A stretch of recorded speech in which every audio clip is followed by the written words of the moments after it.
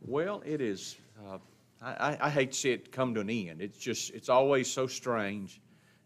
You wait, we make the plans. I don't remember exactly when I invited Scott. It was right after I'd talked with Bill and invited Bill. And you wait all that time and you make all the preparations, and it started on Friday night, and you blink your eyes and we're at the end of it. But it has, I don't know about you, I'm quite certain if you're like me, you have been truly blessed by the messages that you've heard over the last 2 days. And I know we'll be blessed again today. I have counted it a privilege and an honor to have Scott in my home, and our home, not my home, our home. And the time that we've got to spend together and talk about the gospel, about things that are important to us, has just been such an encouragement to me. And I count him a dear brother in Christ, and I cherish his friendship. I trust that he'll come to us one more time again this morning and preach the gospel to us. So Scott, you come and you close as you see fit.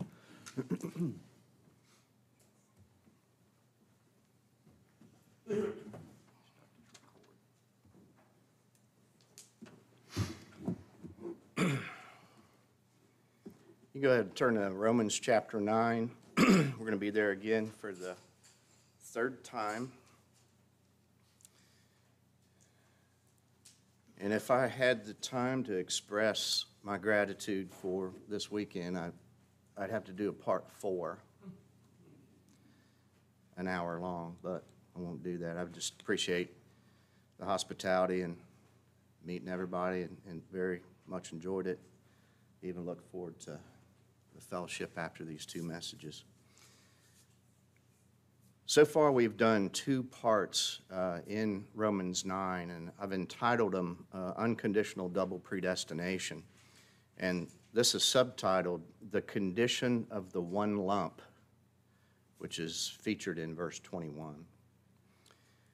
So I'm not going to spend too much time reviewing. I don't even know how far I'm going to get in this message. I'm going to try to not put people to sleep, and got to give Bill some space to preach. But we're going to focus on verse 21. The first message focused on verse 11, and I had mentioned that there are 3 key verses in this chapter to understand the detail and distinctions of what I'm talking about. Verse 11, verse 14, and verse 21. And there are various views in this chapter. We talked about the free willer or the Arminian. He'll try to just dismiss this whole chapter as not being about salvation at all, saying it's a call unto service, or it's about 2 nations and so on.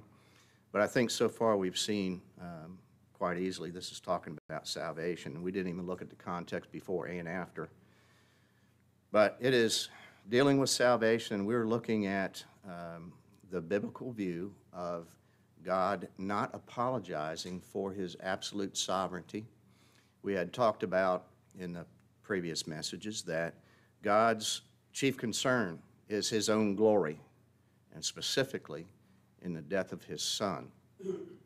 Everything else lines up behind that as far as priority is concerned.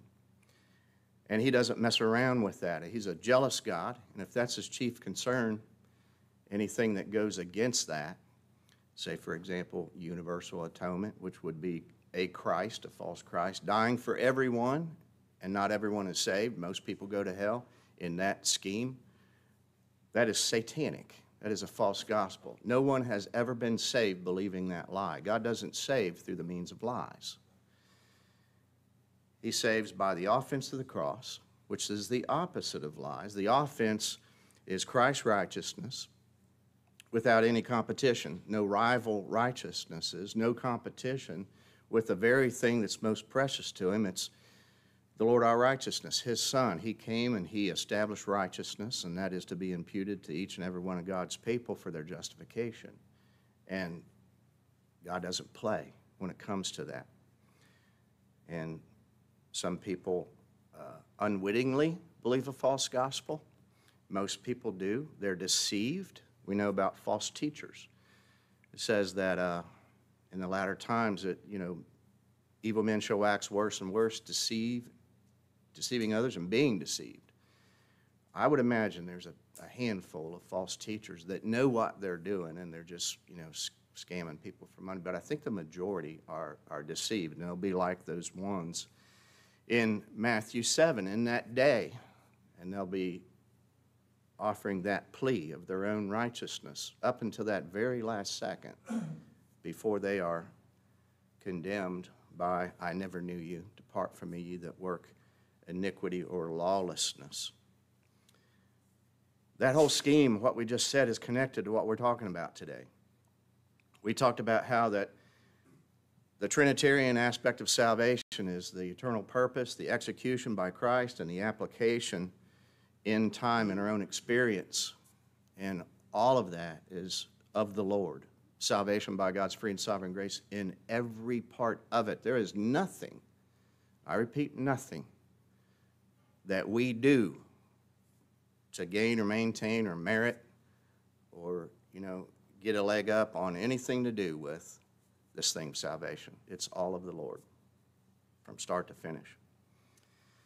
So it would be good to get it straight from the start when we're talking about eternal things. Because if you don't, we're going to mess up all along the way. And I'm going to give a couple examples of how that in time, when it comes to delivering the gospel, how some people pervert that. And if you investigate, they've probably screwed up at the cross, and they probably screwed up in eternity past when it comes to these things. In other words, everything's connected. So yesterday, mainly, we looked at verses 14 through 20. And in 11, we highlighted that of when these twins were elected to either life or condemnation. And it was before the foundation of the world. And it also was unconditional. It had nothing to do with, the text says, neither having done any good or evil, which it even excludes the idea of the imputation of Adam's sin. That is not even considered. So this election was previous to that in the mind of God when he viewed what we're going to talk about today, this one lump, the same lump.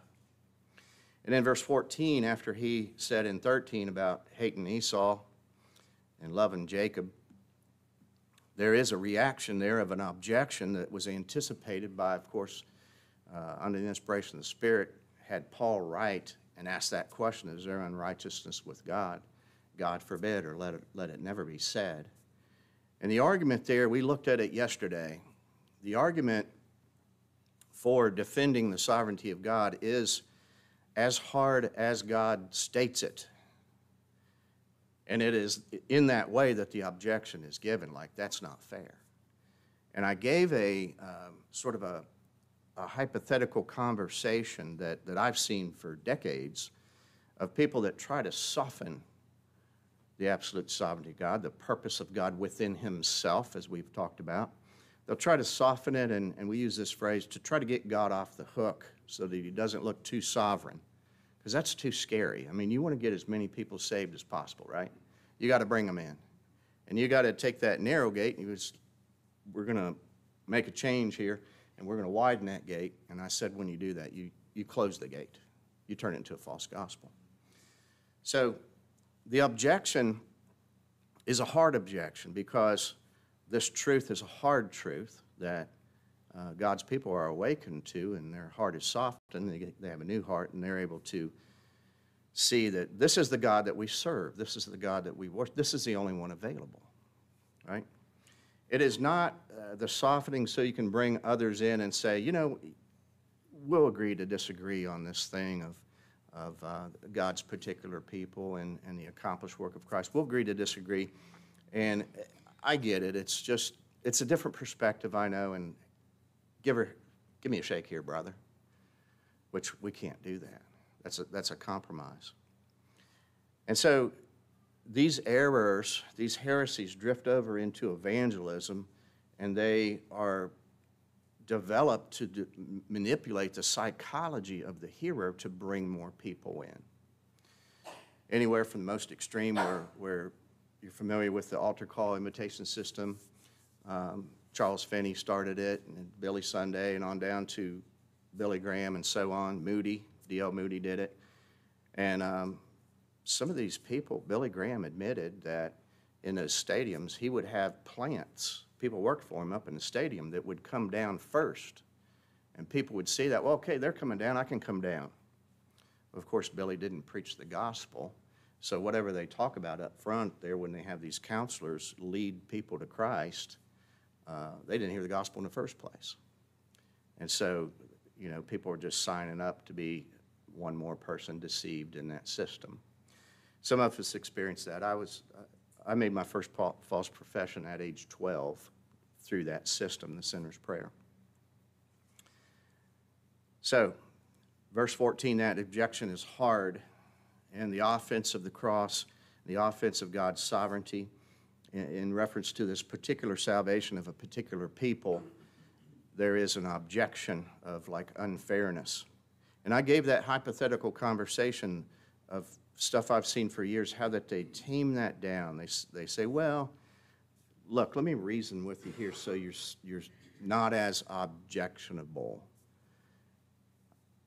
I don't have it memorized, but it was about 3 paragraphs, but the idea was these people were already fallen, and when he chose them, they were already going to hell, and God was not obligated to save them, and he permitted those others, he passed them by and permitted them, and all that language of permission and letting them slide so that God could have a hands-off so he can't be accused of being blamed for being sovereign. That's typical. That's the majority of Sovereign Grace Calvinist Reformed people. I would say 95% of them hold to that view. And there's other things that come from that, and we'll look at a few of those as we go along. So verse 21, we're going to be looking at this idea of the same lump. It says that this potter took from among this one lump. And then, so here's the question as we examine this, which is tied to the other 2 messages. Is this one lump a pre-fallen lump or a post-fallen lump? And I hope by now you see that it does matter, and if not, hopefully by the end of this message. Remember, God declares the end from the beginning, and we had mentioned that in between the end and the beginning, it's primarily mostly means, and those are predestinated means, right? God thinks way different than we do. I mean, he is a God that has one eternal, unchanging thought. He doesn't do a plan B and like, oh, I messed up, I better do this. And if there's anything in the Scripture that some people think even indicates that, it is these human terms that are brought down to our level. Some of you might be familiar with the word anthropomorphic, anthro meaning man, and this morph idea changes so that man can understand language. We know that God does not have eyes, he's spirit. He doesn't have arms. This wording is in here so that we can kind of start to get a grip on you know, who God is as far as like he's omniscient, he's everywhere, he can see everything, and so the word eyes is used. So he doesn't literally have eyeballs. Only the Lord Jesus Christ, as he was incarnate, had eyes. But the Old Testament uses a lot of that language. So you'll see some people come against our view saying that God changes. And they'll take that idea that God repented, and they'll try to, you've heard those things. So, he declared the end from the beginning, and he predestinated all the means in between, and those things are important to him too. He's the one that did it. He decided all those things in the middle. And most of the things in the middle, that's what we see, that's what we experience. And we can't take credit for any of those things. They're just as miraculous as these eternal things that we weren't around to see, but now we're seeing them. You hear charismatics and stuff talk about miracles. Everything's a miracle. Everything is supernatural, right? Everything God does is supernatural.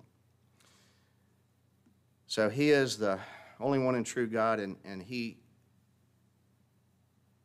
would do these things as we sum up all the text in a Christ-centered way. Christ is given all preeminence in the economy of the Trinity.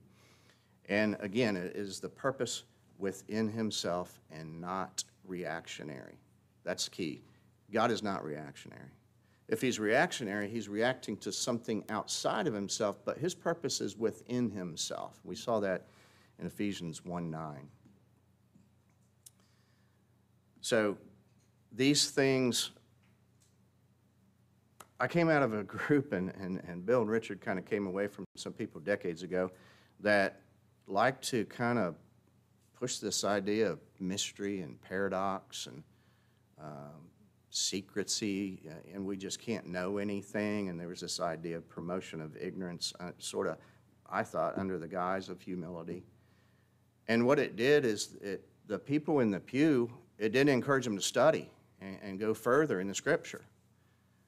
And I've told our people at our church to challenge each other, challenge me. I'm not afraid to have somebody in our church be smarter than me in anything.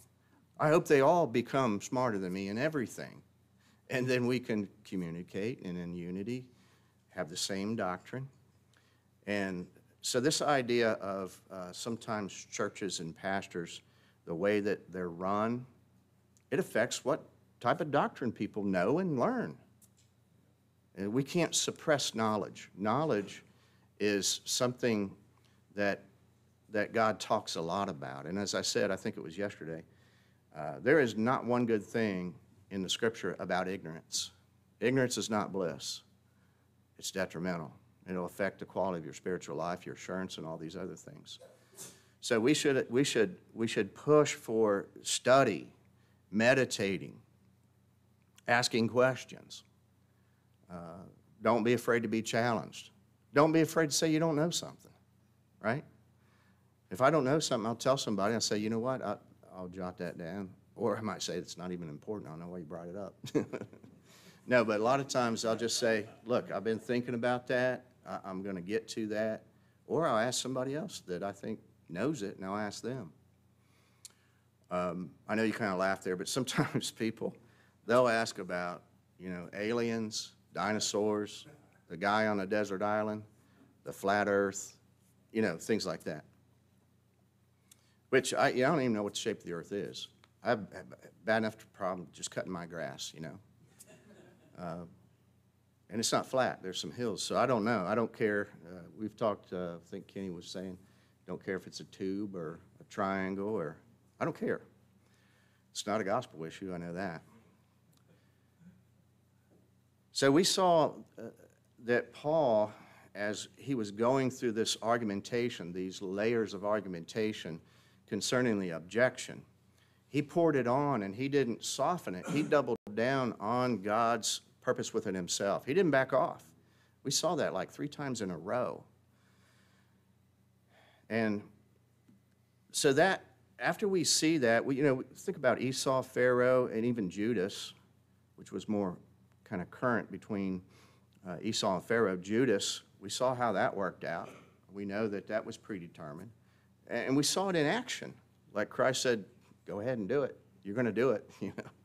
Judas is not trying to resist his will and say, no, I'm not going to do it. He did it, right? He couldn't not do it.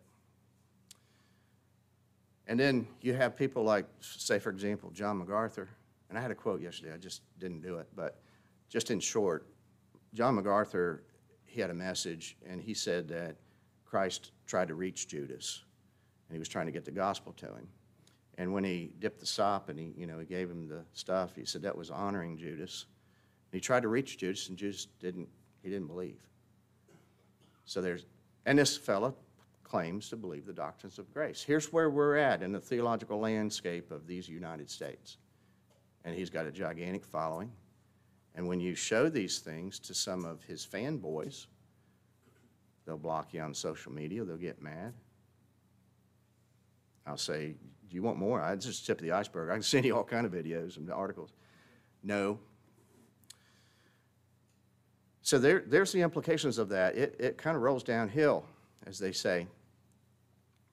And it changes things along the way and softens God's sovereignty throughout.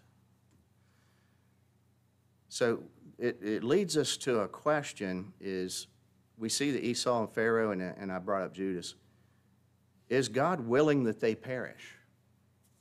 A lot of times people will go to the text in 3:9 and then the one in Timothy, is it 1 Timothy 2:4 or 2nd? Anyway, the one that he would have all men come to the knowledge and belief of the truth. And they'll take those things and they'll say, well, there's this great mystery. And this mystery, I did 2 messages after these 3 at our church. I did 2 messages, one on against common grace and one against the well-meant offer. And I quoted John Murray and Louis Berkhoff from their systematic theologies. And they talked about that there is this will of God that is outside of his decree, that he desires the salvation of the reprobate. And because it's outside of his decree, we're going to count it as a mystery, and we can't say much more about it. Anybody ever hear something about it is a mystery and I can't explain it and I don't understand it, so let's not talk about it? But then they'll spend 45 minutes talking about it, and the 45 minutes of talking about it does not make sense. And so we've got that going on all over the place. So the non-elect, the reprobate, who God hates, hated before the foundation of the world, unconditionally, do you think he's willing that they perish? Yes. They're going to. He's willing. That's not going to change. And God's not uptight about it. He's not fretting about it. Like, you know, I wish I would have elected them people. Why didn't I do that back then? God doesn't work that way. Now, here's a simple question. When it comes down to in-time, real-time experience where the gospel's being preached, and we can look at that, and these other fellows say that he's not willing any should perish, and that this gospel is a well-meant offer by God, that he does desire the non-elect to be saved. I mean, you already have some problems there, but think one step further. Relative to this question about the reprobate, when the gospel comes to them, under the preaching of whatever gospel that is, what would God have to do? Regenerate. Why didn't he just regenerate if he wants them to be? Well, first of all, we know he didn't love them. He didn't choose them. I mean, that's the problem back there. But even in time, these people are saying God desires their salvation. Well, these people believe that regeneration is before faith, and they can't believe unless they're regenerated. Is God confused? Is God schizo? I'm going to give this sinner space. The gospel comes, and God's like, well, I mean, think about it. All he's got to do is regenerate. Give faith and repentance. That'd be a done deal. So this idea of God desiring something he can't have or can't get done, which is tied to his previous forgetting to elect him in the first place, none of this makes sense. It's a Alice in Wonderland type atmosphere. Up is down and down is up. Bitter is sweet. Makes no sense. But some people will die on that hill and they'll double down on that heresy and have that God that's frustrated.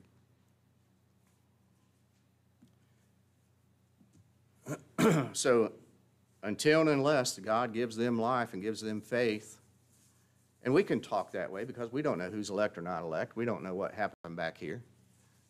As we experience things and preach the gospel, we're just concerned about preaching the truth, and we're not in charge of the results, right? We just plant and water, and God gives the increase. And again, it goes after that twofold purpose, either to convert or to harden. And a lot of people don't like the harden thing, and that's kind of what we've been talking about here. It was in the text. You have compassion on him, he'll have compassion, and what he'll do, he'll harden whom he will. All right, so we're starting to see, hopefully, all the inconsistencies. We can just call them lies. I'm more comfortable with that, especially when you bring out the inconsistencies and explain the implications. And you ask people, are you sure this is what you mean? And they say, yeah, and they double down and triple down and quadruple down. Then they see, I think, clearly, I'm saying it's a lie. It's not just a different perspective. And so that's when we can get places. And you can do that in a patient, humble, caring way. You don't have to stand over people and yell and spit and get red-faced. So we're going to be looking at this verse 21 and kind of look at this for a little while. I forgot to click on my audio thing. How long have I been going, Richard? Do you know? 25 minutes. Okay. So, does not the potter have power over the clay from the same lump to make one vessel to honor and the other to dishonor? It's a question. The question has a context. We've already dealt with 11 through 20, and this should be an easy answer by now. Now, the word power here is a little bit more than just can he do it. Does he have the ability to do it? This has to do more with authority, the divine right as God to do this. Him possessing all his character attributes of sovereignty and everything. And we had spoken about this thing of love and election has to do with his sovereignty primarily and not necessarily his justice. Even though this is a just God that's exercising his sovereignty, the spotlight is on sovereignty. And I went further and explained, and I don't hear many people talking about this, and I hadn't thought about it for until the last few years, that when God elected or loved his people, he didn't do this thing that the Arminians say, where he looked down through the future and then viewed them in Christ in this way, that law and justice was satisfied, and then he said, okay, now I can love them. Christ made them lovable. That is not the truth. He sent his son. John 3:16, the verse that maybe everybody's tired of looking at because it just became a debate with the Arminians. John 3:16 says the manner in which why he sent his son is, and then the propitiation he was talking about yesterday, Richard, at your house, 1 John 4. This is love, not that we loved him, but that he loved us and sent his son to be a propitiation. Not that he looked down through the future and saw, okay, he's propitiated now.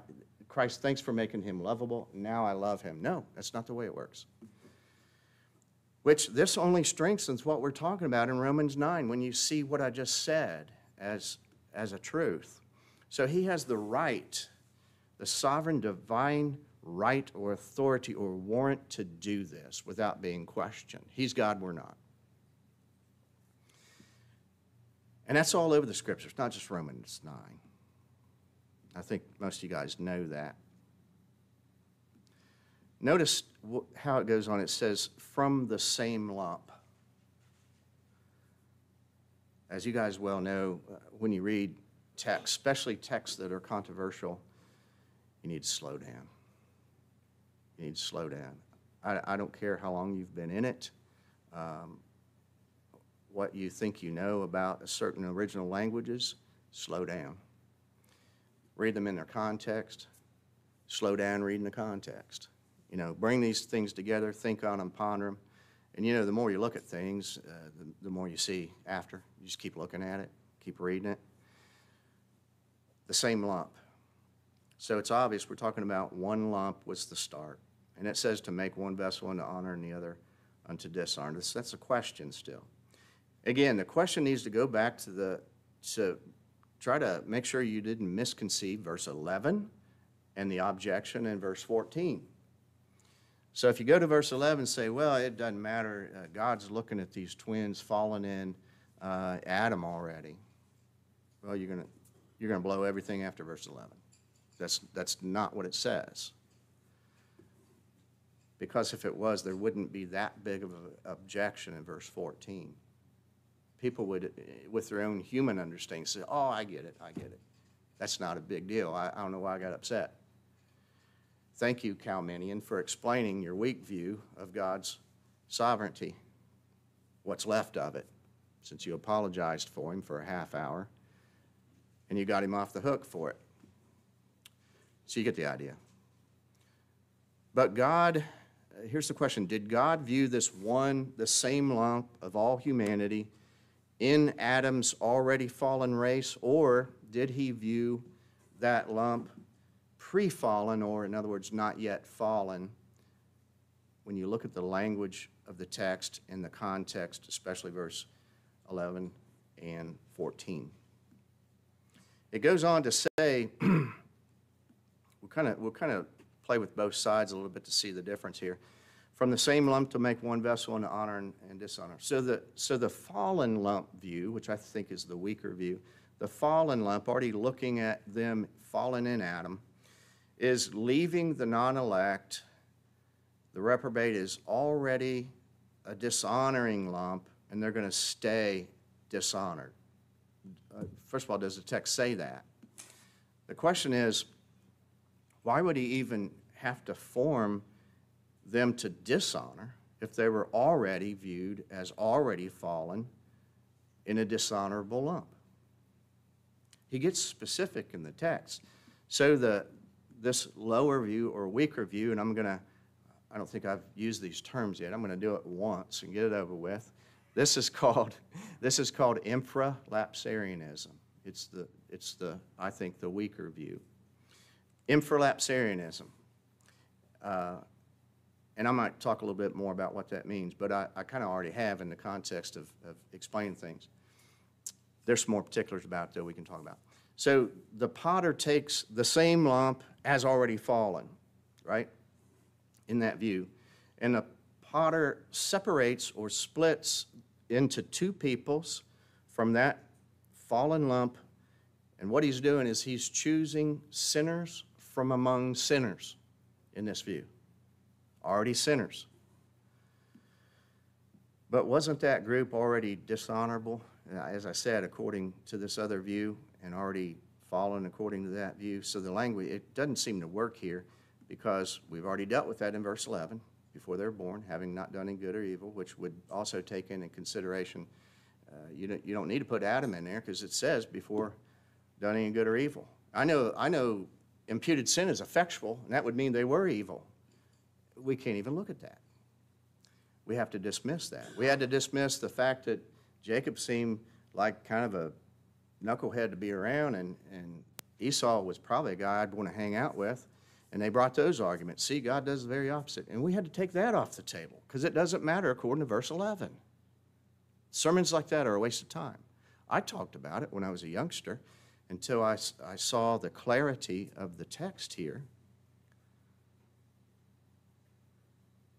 So again, we're bringing this to the purpose of God within himself, not reactionary. It says, not of works, and God gets the credit, but of him that calleth.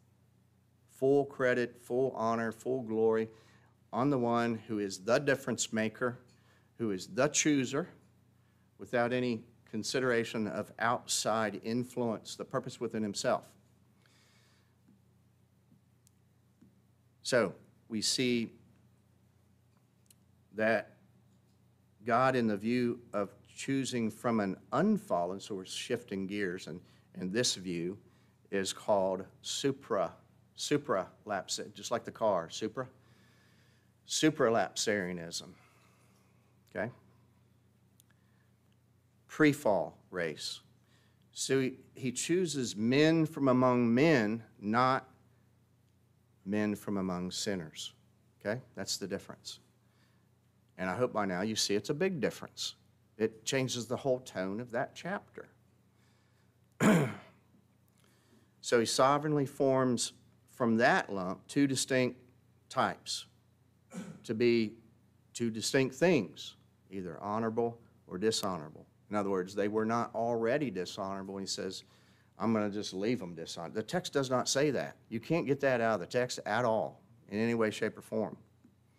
So the natural objection comes in strength from the one that's objecting that this can't be undone. You've talked about this strong language in verse 11, the objection in verse 14, and now the one lump. And it seems like there it goes. You know, Paul doubled down on this is it. You know, God is sovereign. We got to face that. And then people say, there really is nothing that I can do to make the difference. Yeah, I thought that's what he's been saying all along. Sometimes we think about things, and I mean even events where something kind of crazy will happen, and it takes us a while to get used to it. It's like surreal. Whether it be someone passed away, or I just won the lottery, or whatever, it's like, I remember when my first child, my daughter, was born, and I think I was 21, and my wife was at the hospital, and my cousins came over. First time I ever played music with anybody. I played the drums just by myself to the radio.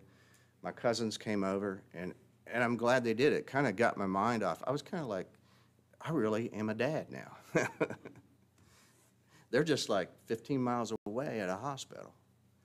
And after them helping me get my mind off it, all right, I got to go to the hospital. We're going to get out of the hospital. I got to do all these things the rest of my life. You know, it's my responsibility. Then here came a second and a third, and then grandkids, and still dealing with them. But sometimes things, it takes a while to kick in, you know. And it's the same with the Scripture. Again, last night I said we don't know it all. Nobody has ever known it all except for the Lord Jesus Christ. And even in the incarnation, he had to, as a human, he had to learn. And sometimes we got to process that in our mind too, about who he was and what he went through. And we continue to learn and grow in the person and the work of Christ. But God gives us enough knowledge at the beginning. John 17:3, this is life eternal, that you may know me. He gives us enough. And he gives us an understanding concerning that knowledge. And none of that is meritorious. We don't study ourselves to heaven. It's revelatory. He reveals it to us by his grace. And we take no credit for it. All the reason to be more specific and careful about how we deliver the means. It's got to be clear. It's got to be true, right?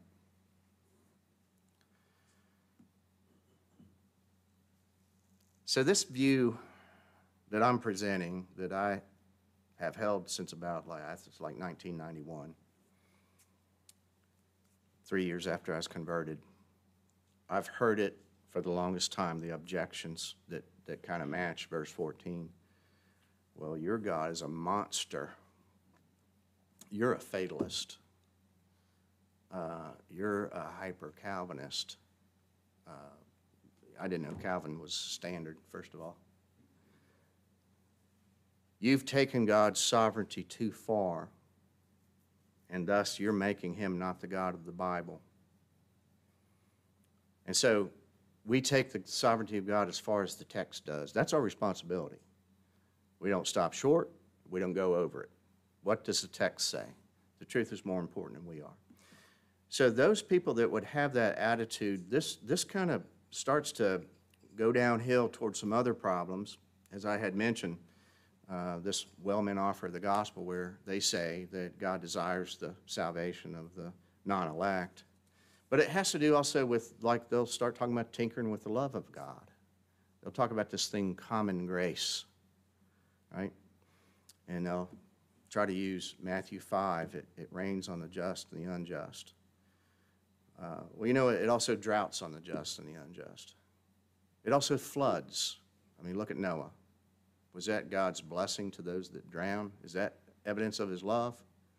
And you see these memes where Noah threw this life ring, it said, "Smile, God loves you," and these people are drowning. Is that the expression of God's love toward those that perished? No. No, this thing of common grace is something that would be silly. Some of these street preachers, if they got on their little milk cartons and had their megaphones that said, "Don't you see God loves you? He's given you rain and he's given you some food." Well, some people are fattened up for the slaughter. The more people get, the non-elect, the more they get, the more they're accountable for, whether it be stuff or truth. And if a guy hears the gospel for 70 years and he doesn't believe it because he's not elect, he has treasured up and stored up that much wrath of accountability for not believing the gospel. So it's not like saying, well, you know, it's God's common grace that he gives people another few minutes to breathe oxygen. The longer they get, the worse it's going to be for them, because the more accountable they're going to be. They're being fattened up for the slaughter. There's texts that explicitly say this. In Psalm 73 and some other things, their feet are put in slippery places. We need to warm up to these ideas because they're in the Scripture. It's stuff God says about himself concerning the purpose within himself. Again, and what God actually desires. You know, it's foolish to talk about a God who has these unfulfilled desires that he's aggravated concerning it.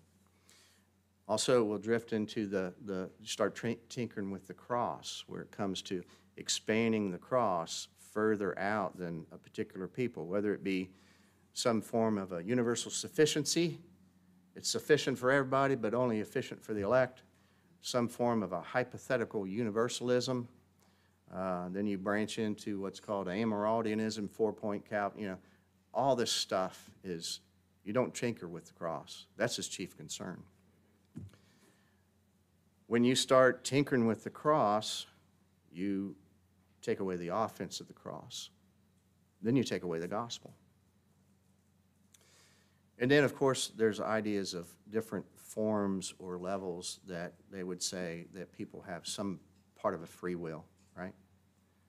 All this stuff is just like going back to forms of false religion, self-righteous Pelagianism, semi-Pelagianism, Arminianism, whatever. I want to read that quote one more time from the famous guy they call the Prince of Preachers. And I'm reading it because I disagree with it. And I want you to see now, by now, have you understood why that it's wrong?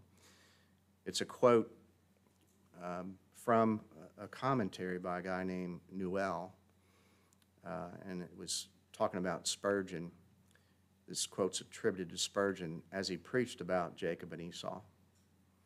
And he says this: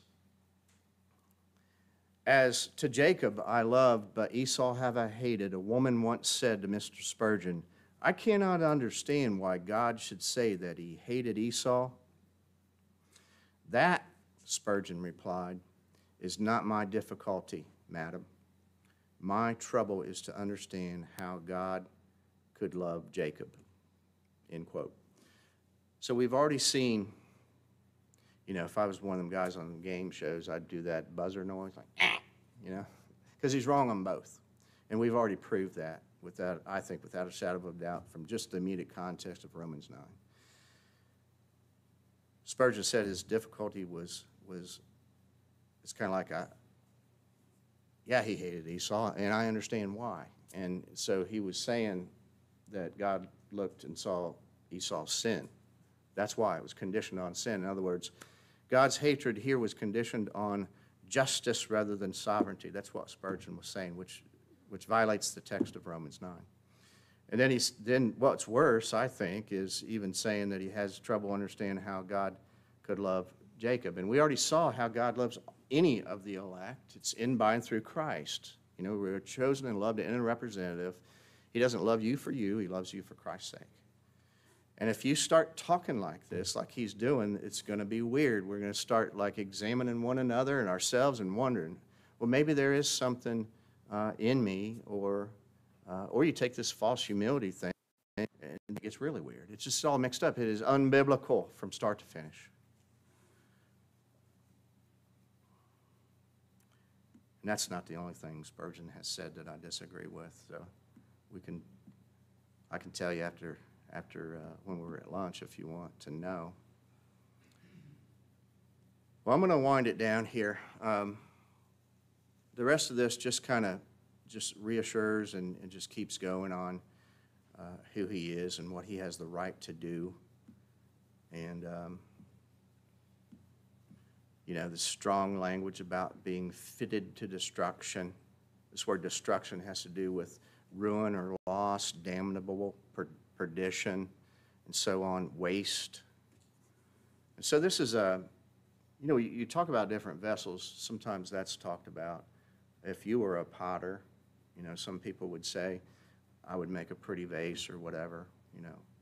And then on the other side, one for the other dishonorable use, could be something to do with a toilet or a spittoon or I don't know, maybe people just set it up and shoot it with the AR-15, you know.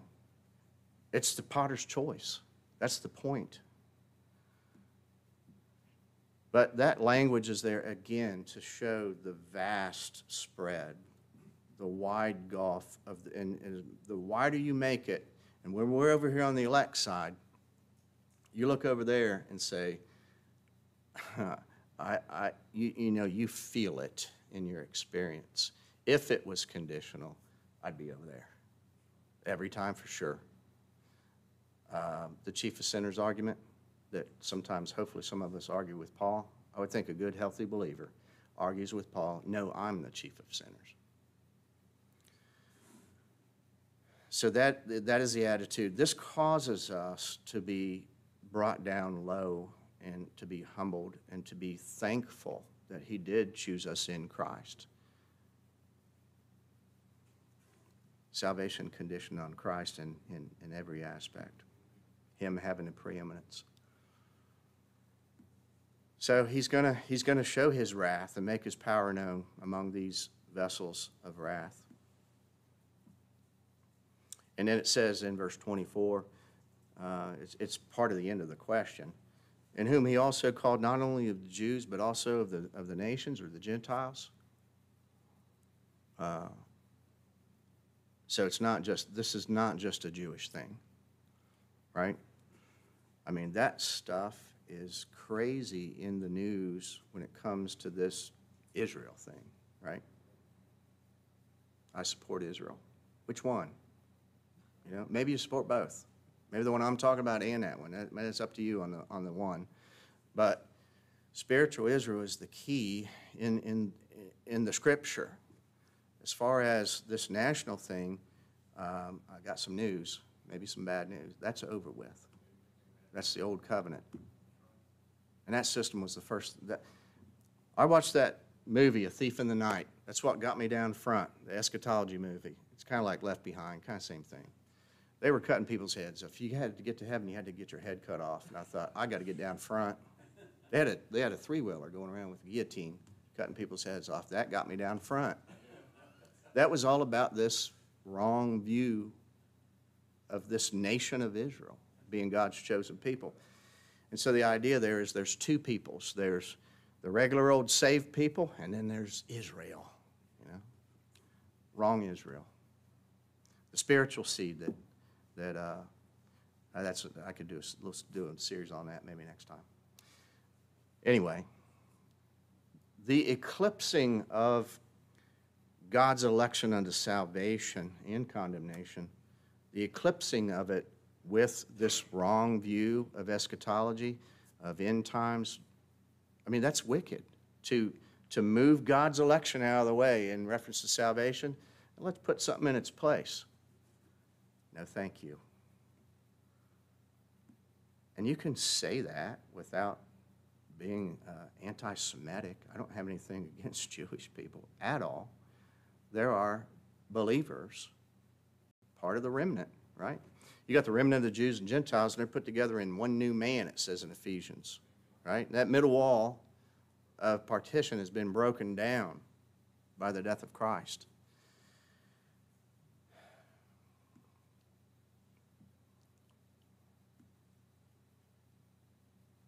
So again, God's overarching purpose, I just remember that. God's overarching purpose in his decree is to glorify himself in the death of Christ. And remember, we talked about that magnification of his character in the cross. That is the most magnified that you can see God, is that interchange of activity, what took place at the cross, where the Father, Christ signed up for it in the covenant, right? And you think about all the things that were talked about. Came down and born of a woman, born under the law, to keep the law, and so on.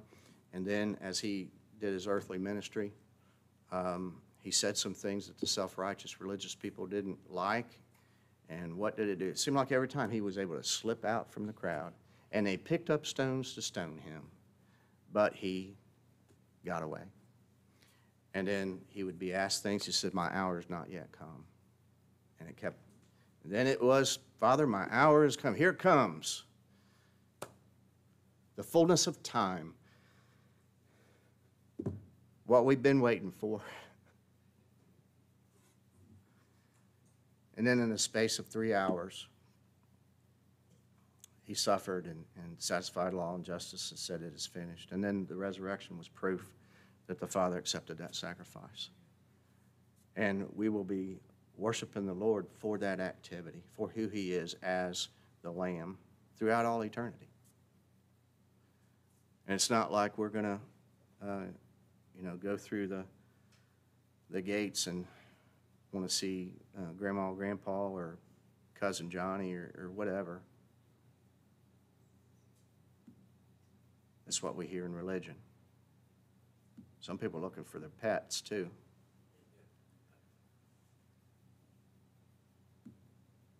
Anyway,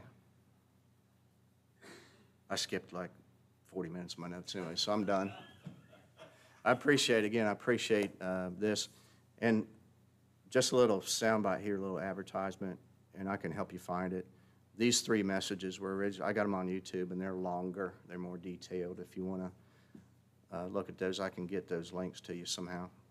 But I appreciate your attention, and I hope you got something out of this, and it was enough Christ in there to satisfy your souls.